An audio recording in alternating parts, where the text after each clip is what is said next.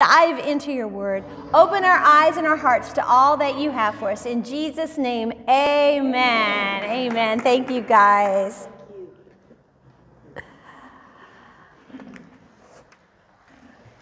Well, have you guys ever gotten a package with just a pesky seal on it? I don't have good fingernails, and so I'll sit and I'll try to scratch it and I'll work at it from a couple of different angles and I'll struggle with it until finally I just get up and go get a knife or scissors to open it, right? Because, seals are meant to stop us from opening something easily and protect what's inside, right? Well, in this chapter of 6 of Revelation, the Lamb very easily opens the seal and he puts into effect the flow of history and begins the judgment of God. So our central idea today is that the wrath of God is real, but God's sealed servants stand strong. That is really fun to say. Sealed servants stand strong. Sealed servants stand strong. I like it. So just to review, the title of our book that we're studying is The Apocalypse of Jesus Christ. The revealing, the unveiling, the lifting of the lid of what Jesus wants us to see. And in chapter 4, a door was opened in heaven and we saw the throne and someone sitting on the throne. In chapter 5, we saw this scroll in the right hand of God. And no one was worthy to open that scroll, remember? And John thought he was going to see a lion ready to open the scroll, and instead he saw a lamb that was slain. And only he was worthy to open the seal. Well, Revelation 6 is where a lot of people stop reading Revelation. So good job. Good job to all you guys. We are going forward. We are plunging into it. So here's our outline for today: 6 seals and the worship of the multitudes. We'll start out looking at the first 5 seals in 6:1 to 11, and then the 6th seal in 12 to 17, and then chapter 7 is God's people are sealed and the multitudes worshipped. And through it all, we'll see the wrath of God is real, but God's sealed servants stand strong. Excellent. Okay, so let's dive in. Verse 1. Now I watched when the Lamb opened one of the 7 seals, and I heard one of the 4 living creatures say with a voice like thunder, "Come." What we're seeing is that word "come" can also be translated "go forth." So this Lamb opens the seal, and one of the creatures says, "Go forth." And first what comes out, we have these 4 horsemen, and there are some crazy illustrations online. But it's kind of fun to see some of the things depicted, the different things that they're holding and stuff, although it looks a little like a Halloween poster. But remember, these are all symbols of something deep. And this first horseman has taken a lot of ink. A lot of people have written about this first horseman. Who is he? Many think he could be Christ himself, riding a white horse with a crown. I kind of think that's what the person who drew this picture thinks, is that he's wearing a crown, coming to conquer. Many also feel, however, that this first horseman is the Antichrist himself, that he's imitating Christ on a white horse, that he's wearing a crown and coming to conquer. And this idea works if these 4 horsemen of Revelation 6 are connected with the 70th week of Daniel. And I can say something crazy like that to you guys because we just studied Daniel. So maybe you remember, Tricia taught Daniel 9, where we learned about the 70 weeks, and that last week of 7 or 7 years had not had any initial fulfillment. And Daniel told us in Daniel 9 that the start of that future 7 years was going to start with an evil ruler prophesying and coming to conquer. So perhaps that first horseman is the Antichrist. If we put ourselves into the shoes of these first century readers who would have gotten this letter, They very much could have felt all of this was fulfilled in the destruction of Jerusalem.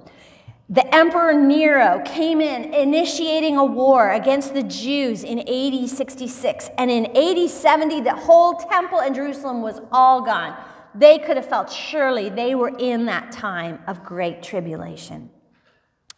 The second horse we saw was red, was given a great sword, and took peace from the earth. The first horseman had a bow, but now it's escalating to a sword. The battle's closer. The bloodshed is more terrible.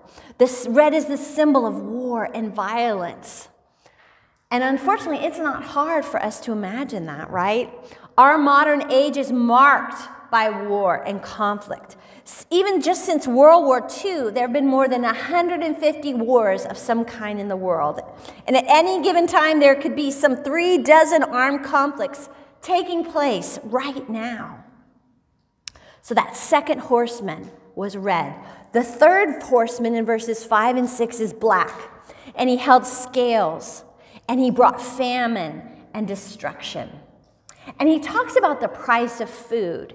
And if you study this a little bit, these prices were about 12 times higher than normal. That is inflation. That's famine.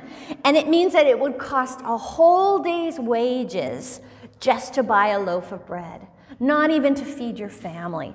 It was a time of great deprivation. And often, when violence and wars happen, what follows next? We have food shortage, leading to hunger and famine. And you know, thinking of a future tribulation period, it isn't that tough when we look at the food hoarding that we've just lived through. And even now, the shortages. You go to the store sometimes and the shelf is just empty, and I say, what is going on? It's not that hard to imagine. And then understanding the world's precarious ecological balance, it wouldn't take much to plunge many into this kind of scarcity. All right, verses 7 and 8, we have the fourth horse, the pale rider named Death with Hades, and given authority to kill with the sword, famine, pestilence, and wild beasts. It's an awful image of death riding through the earth. And even just in our 20th century, we have seen incredible death and ethnic cleansing. Our century started out in 1915 with 1.5 million Armenians being killed. 6 million Jews were killed in World War II. Mao Zedong slaughtered Chinese people. And then even as recent as our 1990s, there was the genocide in Rwanda. All this chaos, all this death. But even in this devastation of these four horsemen, we're going to see that God is still in control. Chaos and violence are not signs that the Lamb isn't on his throne. It's just a sign that judgment has come. And we're going to see this more in the coming weeks. Note the first horseman. It says that he had a crown, but that crown was given to him. Who was it given to him by? The Lamb. God is in control. He can only operate if given permission. The fourth horseman, the power was given to them over a fourth of the earth. Though all hell breaks loose on earth, God is very much in control, and he still holds that scroll in his right hand, and the Lamb opens the seals. I struggle with this. Do you guys really believe that God is in control? Because he is. Of COVID, is God in control of COVID, of climate change, of cancer, of disease? You know, I thought, I just wanted us just to sit for a minute and just think about, if you struggle with that, what would that feel like? Just to believe that God is in control. When I think of all the neurons and the protons circulating in every cell of my body that's not imploding, God is in control of even that on the microscopic level. God is in control of the cells of my body. He's turning the earth so that we can have night and day. We can rest even in the face of these scary things that we're reading about, that God is ultimately in control and nothing happens without his permission. So verses 9 to 10, he opens the fifth seal, and under the altar were the souls of those who'd been slain for the word of God, for the witness they'd borne. And they cried out with a loud voice, "Oh, sovereign and Lord, holy and true, how long before you will judge and avenge our blood on those who dwell on the earth?" Someone said this morning, that's a good question. How long, right? How long? And, some say that these are those saved during a specific 7-year tribulation period. But it may be all those who have paid the ultimate price for Jesus. And in some ways, their prayer almost sounds a little self-serving, doesn't it? Appealing for justice and vengeance. But when God's people are persecuted, he will set it right. And it isn't wrong for God's people to ask him to do what he has promised, right? He has promised to make all things right. So they were each given a white robe and told to rest a little longer until the number of their fellow servants and their brothers could be complete, who were to be killed as they themselves had been. So they were given a white robe. Who remembers what white robe stands for? Right, and righteousness, right? The righteousness that we get from God through faith in Jesus Christ. And we're going to continue to see these white robes given to those servants of God in heaven. And even though the wrath of God is real, God's sealed servants are standing strong in the face of it. Even in the face of the sixth seal. And this was where it got even more scary. He opened the sixth seal, and I looked, and behold, there was a great earthquake. The sun became black as sackcloth. The full moon became like blood. The stars of the sky fell to the earth as the fig sheds its winter fruit when shaken by a gale. The sky vanished like a scroll that is being rolled up. Every mountain and island removed from its place. It's like the whole earth is imploding on itself, right? It's terrifying.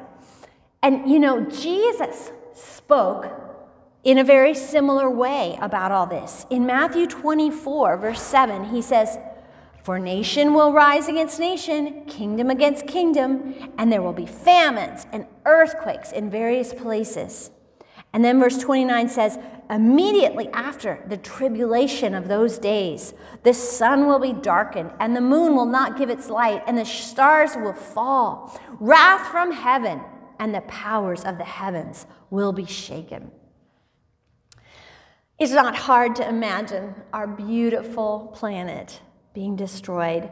It might be natural disasters that we've witnessed, earthquakes, tsunamis, fires, volcanoes, all of these things. Not even to mention the nuclear arsenal that nations all over the world are building up. And I read a statistic that just sent me into the shivers, that today one nuclear sub holds more explosives than every bomb exploded in World War II. More than Hiroshima, more than Nagasaki, more than all the bombs. The nuclear arsenal is a very real way that our planet could be destroyed. The sixth seal is the great and awesome day of the Lord. And the kings and the powerful, the rich and the poor, they call to the mountains, "Fall on us, hide us from the face of the Lamb, seated on the throne, and from the wrath of the Lamb. For the great day of the wrath has come, and who can stand?" It's interesting that what sinners dread most isn't death, but it's the wrath of the Lamb. And wouldn't it have been cool if, as the rocks were falling, they were calling out instead, "Save us, God, we repent, have mercy on us, save us." We don't see that. And we wonder how people can continue to reject God, even in the face of great calamity. But sadly, people who reject God stubbornly continue, even in the face of utter destruction. And we're going to see more of that next week. But in the face of all of this, no wonder verse 17 says, "Who is able to stand," right? Well, we're going to see the answer is in chapter 7, verse 3. And who is able to stand? God's sealed servants. And we're going to have to wait till chapter 8 next week to open that 7th seal. They left us dangling. What is that 7th seal? But the first 6 seals, this is put on your little student hat for a minute, because I want to tell you guys a little bit about the structure of our book going forward, because I think it will give us a good framework for understanding. The first 6 seals are a summary of the judgments distributed over the whole book, a brief summary that will occur in the day of the Lord right up to his return in chapter 19. Okay, so I put it up here like this, that the events aren't all consecutive. And sometimes God even interjects an interlude, as we're going to see. So there's 3 sets of events that we're going to be studying in the coming weeks. There's 7 seals, 7 trumpets, and 7 bowls of wrath. Now, with each of these, this is so cool. The first 4 of each of those, the 4 seals, 4 trumpets, 4 bowls, all are visible on earth. And then the last 3 are in the spiritual realm. So like today we had the first 4 horsemen, then we had the martyrs under the throne, we had the destruction.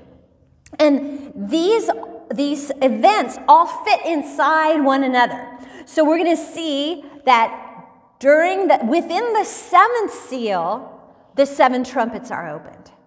And then during the 7th trumpet, as Christ's coming is drawing near, all the 7 bowls are poured out. So they're all kind of intertwined with each other. So we'll hold on to that while we read it, because it helps us to have a place to hang all these events and all these thoughts in our minds. So I just thought that was fascinating. So as I said, throughout Revelation, God gives John and us breaks. He gives us interludes from these really scary visions. And chapter 7 is one of these breaks. And this interlude might be the most comforting of all the visions in the last book of the Bible. You know, maybe as John was sitting on that pile of rocks on the island of Patmos, maybe this was super comforting to him as he heard about the sealing of the servants of God in chapter 7. It says, after this, I saw 4 angels standing at the 4 corners of the earth, holding back the 4 winds of the earth, that no wind might blow on earth or sea or against any tree. And then I saw another angel ascending from the rising of the sun with the seal of the living God. And he called with a loud voice to the 4 angels who had been given power to harm earth and sea, saying, do not harm the earth or the sea or the trees, until we've sealed the servants of our God on their foreheads.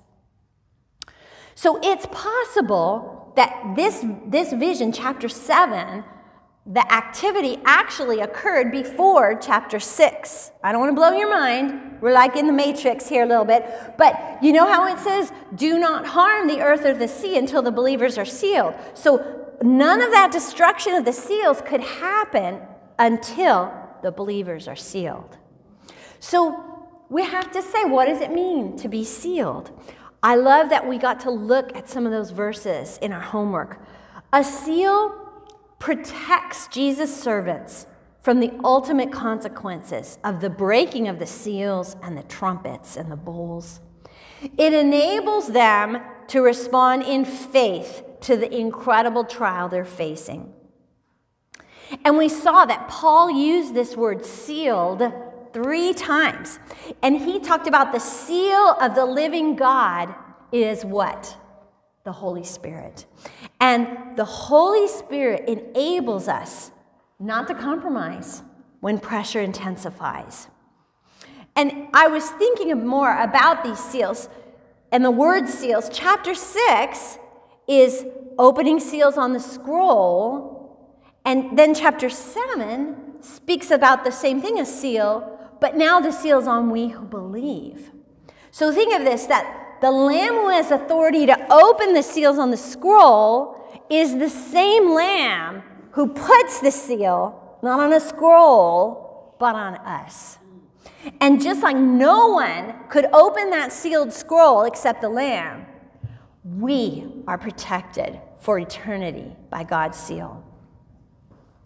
And I just have to ask you guys that are here, you guys are watching online, are you sealed with the Holy Spirit? You know, if you say you're a follower of Jesus and not a lot has changed in your life, have a conversation with Jesus. Get on your knees and just tell him, I'm sorry for the ways that I have not followed your laws, the way of the Lamb, like we spoke last week. Surrender to him. Invite the Holy Spirit. Remember, we read that Jesus was knocking on the door. In the same way, invite the Holy Spirit to dwell in you and seal you for the day ahead. Because when we're sealed, nothing can keep us from God. And if this passage, that studying all this caused you to fear, I know it did me, current world events, I just have to turn it off. I can get so fearful. But I wanted to share an exercise that a Bible teacher that I love shared. And she said if there's a continued fear that dogs you, losing a spouse, a fear of disease, a fear of nuclear war, take some time and just go there with Jesus. Not every day, but sit with that. Say, Jesus, I need to face this fear. And so for me this week, it was nuclear war. As I read about all these statistics, I thought, okay, Jesus, you're with me. A nuclear bomb falls on Los Angeles. Somehow I survive. I'm in my home. Maybe I have a home. Maybe I'm in the backyard. I'm alive. Jesus is still with me. He is still giving me strength. I can still love and serve the people around me. And I still have the hope of heaven, of eternity with him. And that kind of removes the sting a little bit, that fear of the unknown. Whatever we fear, we can know that Jesus is going to walk through that with us. And that if we're sealed in him, nothing can take us from his hands. And I want to read with you guys this paraphrase of Romans 8:38 and 39. It says, so now I live with the confidence that there is nothing in the universe with the power to separate us from God's love. I'm convinced. Are you guys convinced? I'm convinced that his love will triumph over death, life's troubles, fallen angels, dark rulers in the heavens. There's nothing in our present or future circumstances that can weaken his love. There's no power above or beneath us. No power that could ever be found in the universe that can distance us from God's passionate love, which is lavished upon us through our Lord Jesus, the Anointed One. Amen? Amen. The wrath of God is real, but God's sealed servants are going to stand strong. So, who are these sealed servants in chapter 7? Well, verses 5 to 8 talk about this 144,000 sealed from every tribe of Israel. And remember in Revelation, we don't take any number necessarily, specifically, because it could be a symbol. And I love this quote by Matthew Wilcox, and I'm wondering if he's British, because I love how he says, 144,000 is a suspiciously tidy sort of number. It's much more likely to be a symbol than a statistic. 144,000 is 12 to the second power times 1,000. Maybe it's the Hebrew way of saying a big number, right? It's a numberless number. Kind of like when Peter asked Jesus, how many times should I forgive? Remember, Jesus answered, 70 times 7. Now, did he actually mean 400 or whatever, 70 times 7? No, it was meant a lot, more than you think. So does he mean that these 144,000 are ethnic Jews only? Many think they are, but some think that the 144,000 could represent the church. And if they are a symbol of the church, then the church definitely is in the Great Tribulation, but sealed for survival through it. So that day of judgment has come, but God is holding it back. The four winds, the four destructive agents, the 4 horsemen, so Jesus can seal the believers. Then he saw the multitudes. And I love this picture. I don't know if it's going to be clear or not of the multitudes. I just thought that was so cool. After this I looked, and behold, a great multitude that no one could number, from every nation, all tribes, peoples, languages, standing before the throne and before the Lamb, clothed in white robes, with palm branches in their hands, crying with a loud voice, "Salvation belongs to our God who sits on the throne and to the Lamb." And the diversity spoken here is evidence that the Great Commission will be fulfilled before the coming of the end, as Jesus promised, as we talked about last week. Those unreached people groups are going to be in this multitude.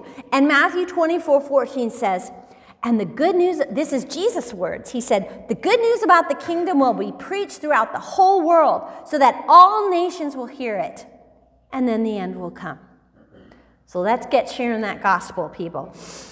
Bring that in. Verses 11 and 12, the great multitude worshiping God causes the others in heaven, they're just compelled to join in praise. The angels, the 4 creatures, and what do they do? What do the elders do? They fall down. That's what the elders do. They fall down and they worship God with another 7-fold blessing, 7 words of blessing, that he's worthy of our complete praise and glory. This next part was a little strange, wasn't it? It's almost like the angel knew that John wanted to ask a question, so he just went ahead and asked it for him. Verse 13, one of the elders addressed me saying, "Who are these clothed in white robes, and from where have they come?" And I said to him, "Sir, you know."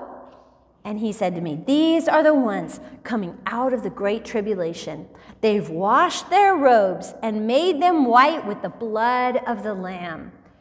How can washing in blood make something white? And that wonderful verse, though our sins be as scarlet, they shall be as white as snow. Believers saved out of the time of great suffering. So these great multitude of people, they knew that the wrath of God was real because they lived through it. But God's sealed servants are standing strong.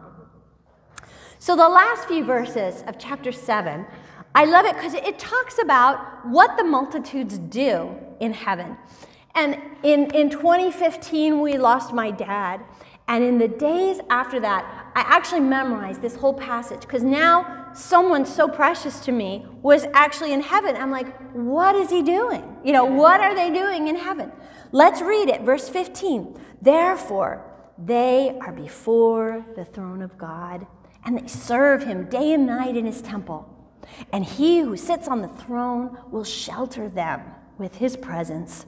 They shall hunger no more, neither thirst any more. The sun shall not strike them, nor any scorching heat. For the Lamb in the midst of the throne will be their shepherd, and he will guide them to springs of living water, and God will wipe away every tear from their eyes. So let's look at this. What do believers do? Well, first of all, in heaven, they live before the presence of God. In heaven, the redeemed enjoy the immediate presence of God. They come right into the throne room and they're with him. No barriers, no waiting lists. They worship with song and they declare God's salvation. Number 2, they serve him day and night. You know, heaven isn't just a place of rest from earthly toil, but also a place of privileged service. And I love talking to my husband about this because he thinks he's going to be building creative things and designing buildings. I wonder if I'm going to be a heavenly cook, just with all these amazing spices creating. You know, we don't know what our service in heaven will be, but it won't be boring. I can tell you that. Number 3, we're going to rest in God's sheltering protection. The NASB translates verse 15 that it says, "He who sits on the throne will spread his tabernacle over them." The Aramaic actually says, the enthroned one leans over them. Can't you just picture that? God spreading his temple, his tabernacle, just the edge, just come on over here, just protecting us. This redeemed, we're going to know the loving care and nurture of the Savior, and he's going to protect us from every affliction. Number 4, they find complete satisfaction in the Lamb. There's no thirst, there's no hunger, there's no heat.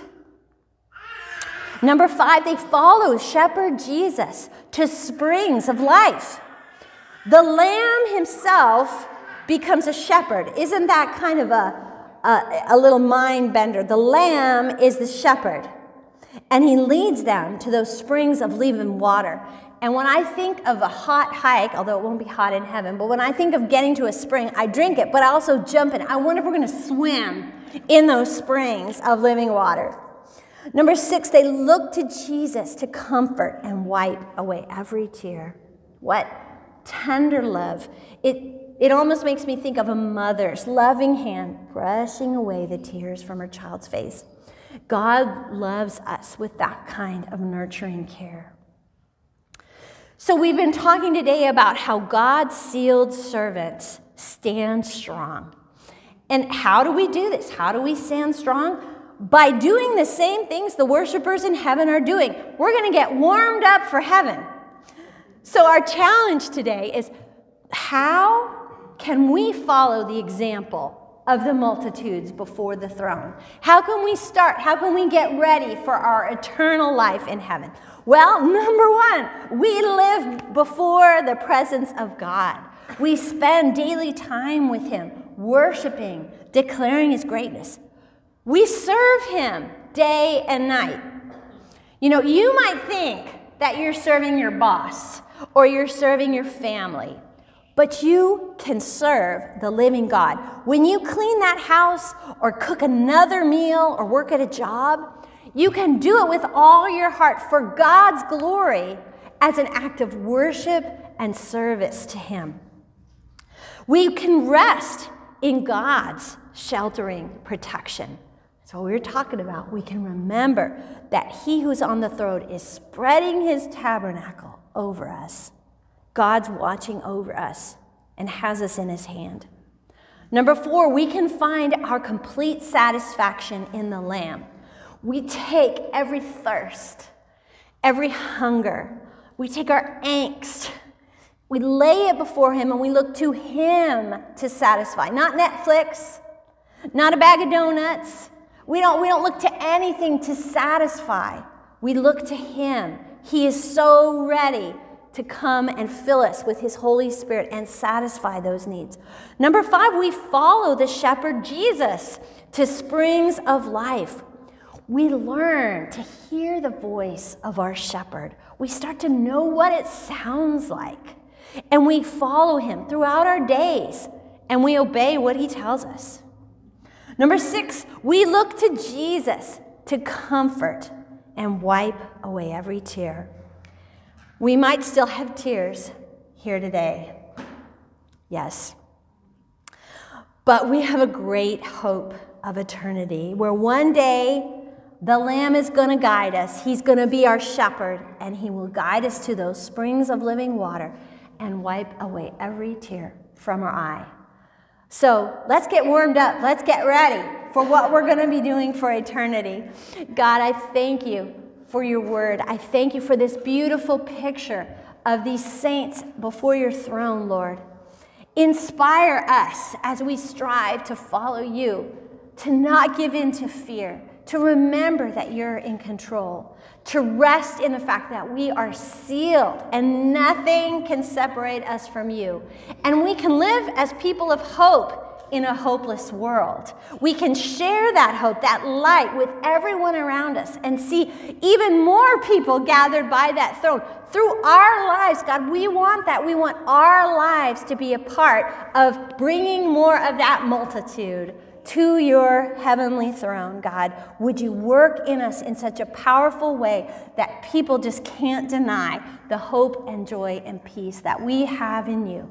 We give you all the glory today in Jesus' name. Amen. Thank you.